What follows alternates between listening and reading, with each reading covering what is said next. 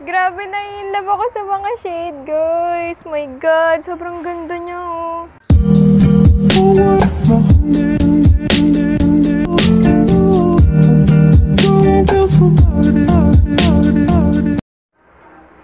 Hey everyone! It's your girl Zala and welcome back to my channel! So for today's video, may mga products na naman po tayong i-review.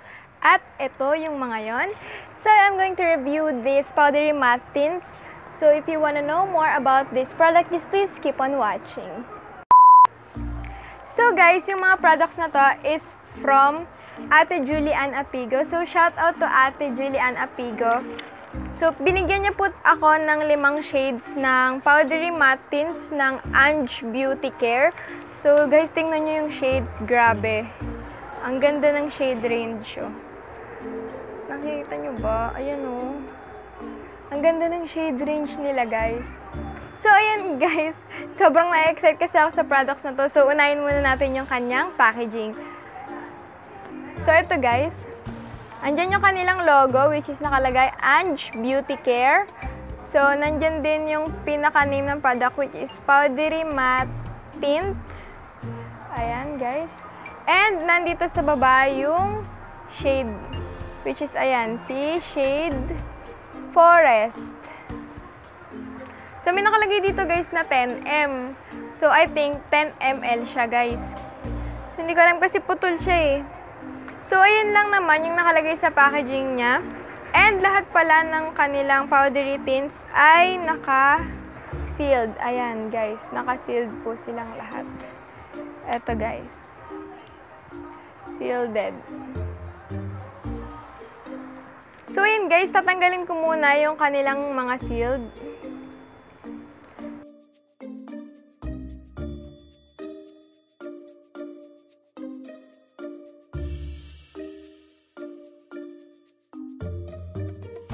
So, ayan guys, natanggal ko na yung kanilang mga sealed. Ayan na sila guys. So, ngayon naman is, aamoy naman natin siya.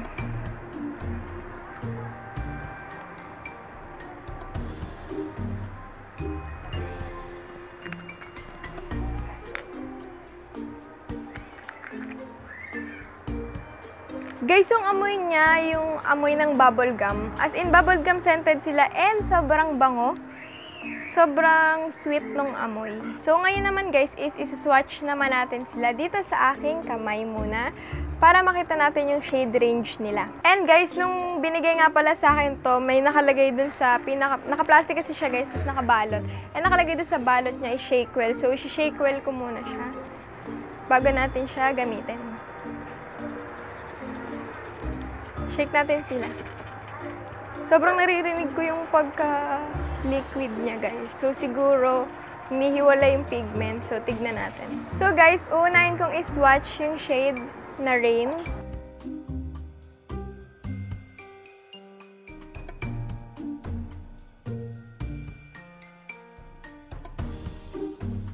Guys, ang ganda ng kulay niyo. Ayan si shade Rain. Next is Cloud.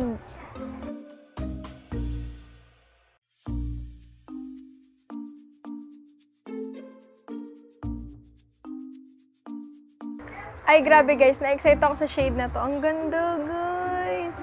Ito si shade na Cloud. Ito siya, guys, yung pangalawa. Next is in the shade Ocean.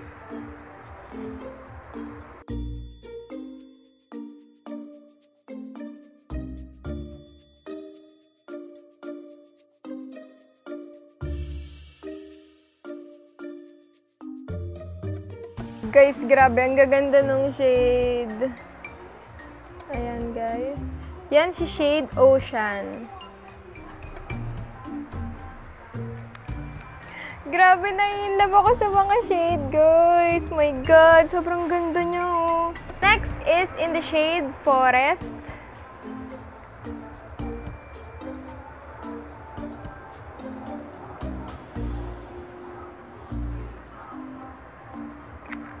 Ito si shade Forest, guys. Guys, ang bilis nilang mag-mattify. Ang ganda na ng pagka-powder finish nila. Shade na Forest.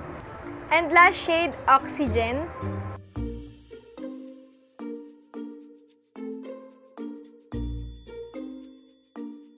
So, ito siya, guys. Tumutulo siya. So, ayan na, guys, yung mga shade nila. So, ngayon naman, guys, is ililip swatches naman natin siya. But before that, tatanggalin ko muna yung lipstick ko kasi lipstick ako ngayon, yung care line. So, tatanggalin ko muna siya using this makeup remover from EV Advance.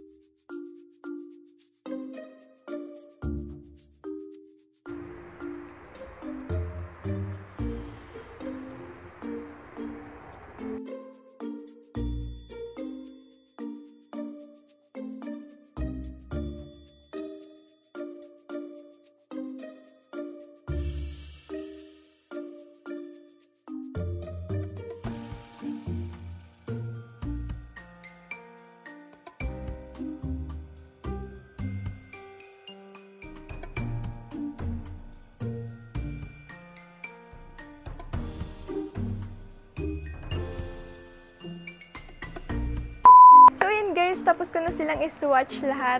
And ayun, grabe, sobrang ganda ng mga shades. Sobrang perfect for everyday.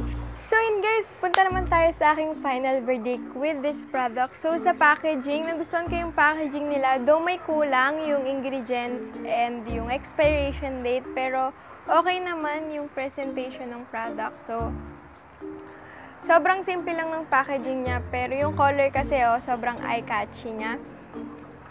And sobrang plain lang niya, pero maganda yung dating. Sobrang presentable naman. Next naman is yung amoy niya, guys. So, mabango siya, guys. Sobrang bango niya, guys.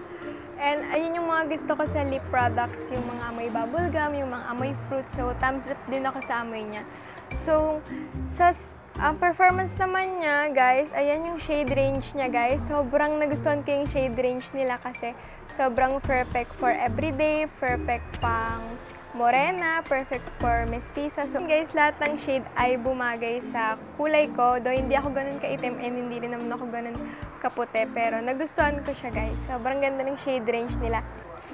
And ayun guys, yung mga shade names naman nila ay inspired sa ating nature. So, meron tayong ocean, rain, cloud, forest, and yung isa is sea, oxygen. So, ayan, inspired siya sa nature. And ayun guys, yung performance naman niya sa lips ko. Powdery Matte Tints, literal na powdery. Pero alam mo yung nagustuhan ko dito guys, hindi siya drying sa lips. Ayun guys. Hindi siya nagbubuo-buo. Though yung iba kasing na-try ko na powder matte tints ay nagbubuo-buo sa gina, pero siya hindi. Ang ganda niya guys, and although powdery siya, hindi siya mabigat sa lips. Yun yung maganda and nagustuhan ko sa kanya. So, kiss-proof din siya. So, tingnan natin kung smudge-proof. Ayan guys, smudge-proof din siya. Grabe, sobrang ganda. And ayun guys, kung tatanungin nyo kung i-recommend ko ba itong product na to, I will say yes kasi sobrang ganda ng performance niya. Sa lips, sa swatch, sa amoy, thumbs up ako overall. So yun guys, kung gusto nyong umorder na itong mga products na to, ilalagay ko na lang yung Instagram account ni Ate Julieanne dito sa gilid. So guys, please follow her on social media. So, ayan, lalo sa IG guys, kasi nagpo-post siya doon ng mga tinda niyang mga products. And, ayun, sa mga FB friends ko dyan. So, ayan, add nyo lang siya or i-visit nyo lang yung profile niya, which is eto. So, ayun guys, browse lang kayo dyan. Marami siyang ibang tinda. So, guys, yung price ng product na to ay ilalagay ko na lang dito. So, ayun guys, bili kayo nito, hindi kayo magsisisi. Promise! So, Ayun guys, kung nagustuhan mo tong video na to, give this video a thumbs up. Don't forget to subscribe on my YouTube channel and turn on the notification bell para mas maging updated ka sa mga bago ko pang parating na videos. And also don't forget to follow all my social media accounts down in the description box below. So ayun guys, thank you so much for watching and I hope to see you soon on my next one. Bye!